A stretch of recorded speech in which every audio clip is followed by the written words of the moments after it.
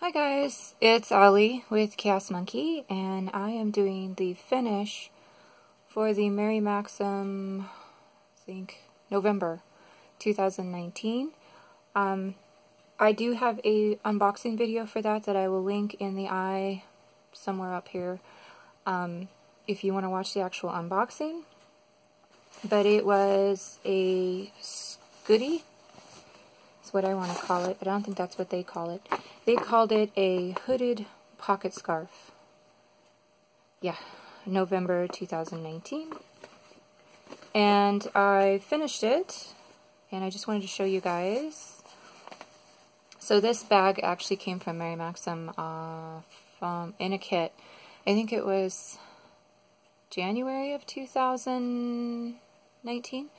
That they gave us this as like a little surprise, so that I just used this for the skitty because it was a good size. But here it is, and I will show you some pictures because I know it's really hard to get the whole thing in here to where you can actually see it. And I'll try to find a model to put it on. But here's the pockets. And you can see the stitch pattern, and I just followed the pattern. I didn't really do any modifications. I'll look in my notes just to be sure, but I think the only thing that's kind of bothering me is that when the scarf is up, this buckles a little much. When I did do my, these are single crochets. No, are they? Are they? Yes, I'm pretty sure these are single crochets across the top. And I did anchor it really well to the corners because you know this is going to be pulled on, so I kind of did like a double into that when I worked down the sides. But it still kind of does this too much, like when it's hanging open.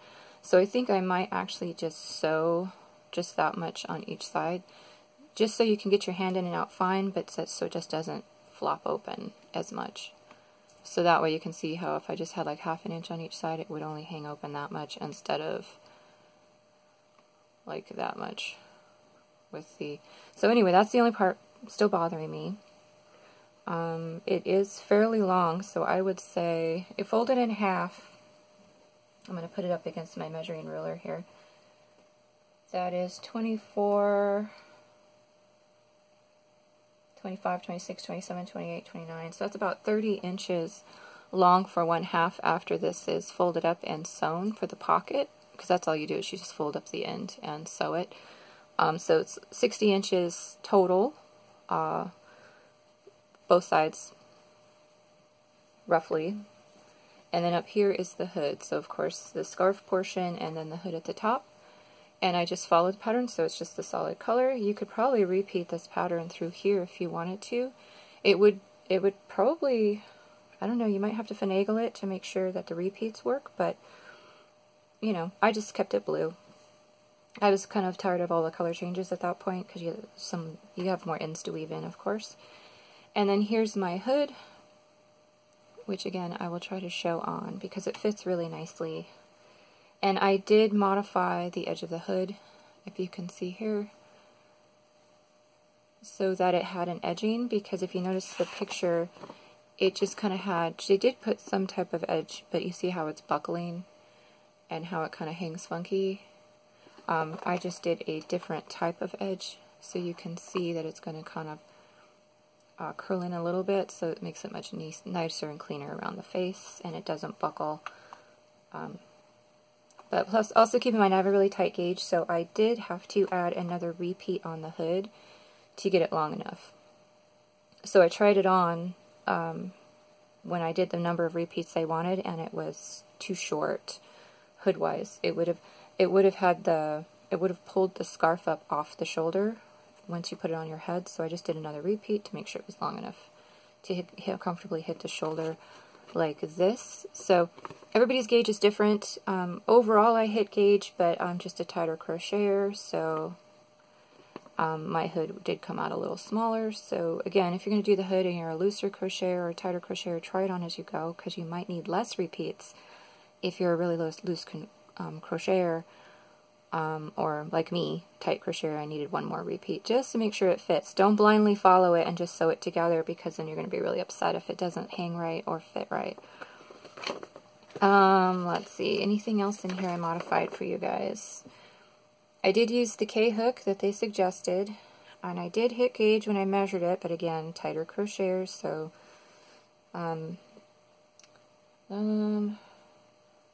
yeah, I just did an extra repeat for the hood, and that's pretty much it. And for the border, for the hood portion, I ended up having 66 stitches all the way around.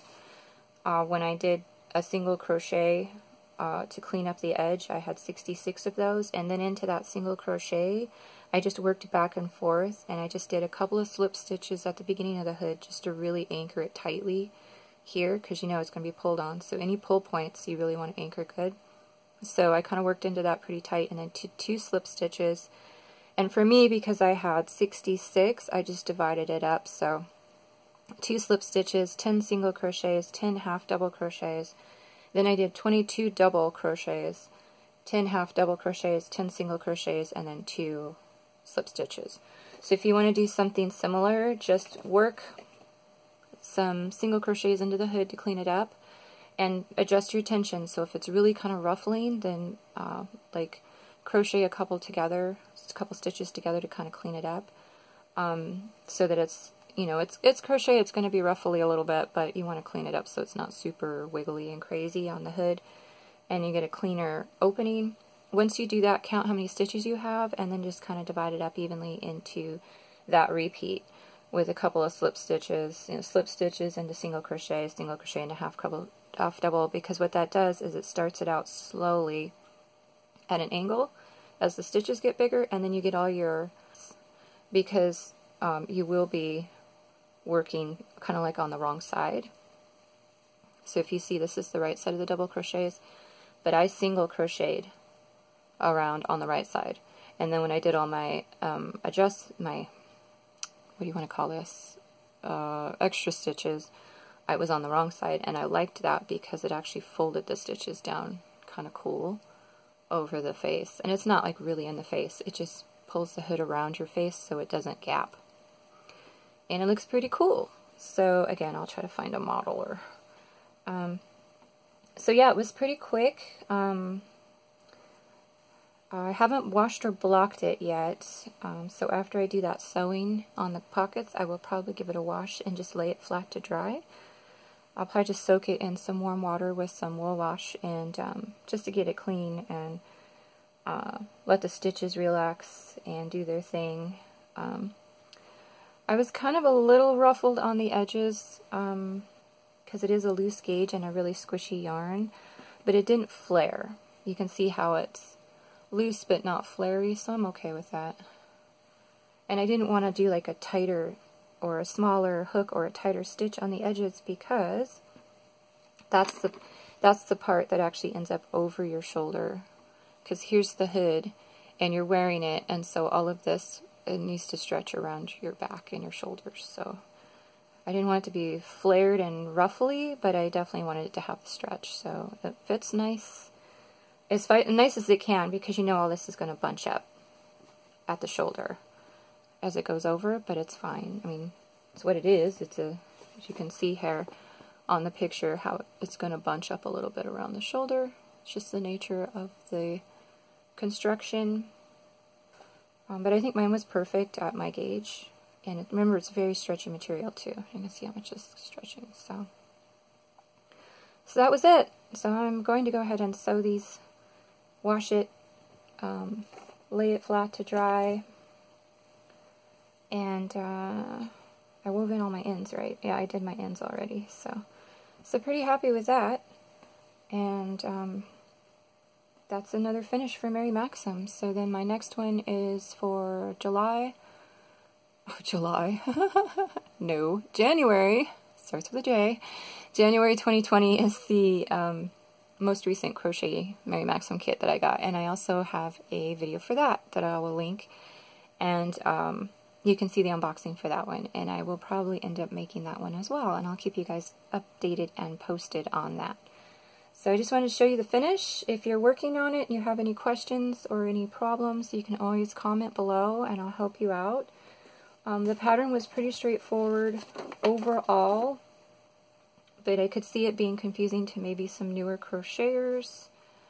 Or if you want some help maybe on modifying something, it could maybe help. But, you know, maybe. I don't want to promise anything if you want to do some really crazy modifications. Modifications are small changes. If you want to rewrite the pattern, that's a completely different thing. I can't help you with that. But modifications are small changes to an existing pattern, just to make it fit better or to adjust it to the size you want. So just to clear that up, if you want to design a completely different scarf with this yarn, you're on your own.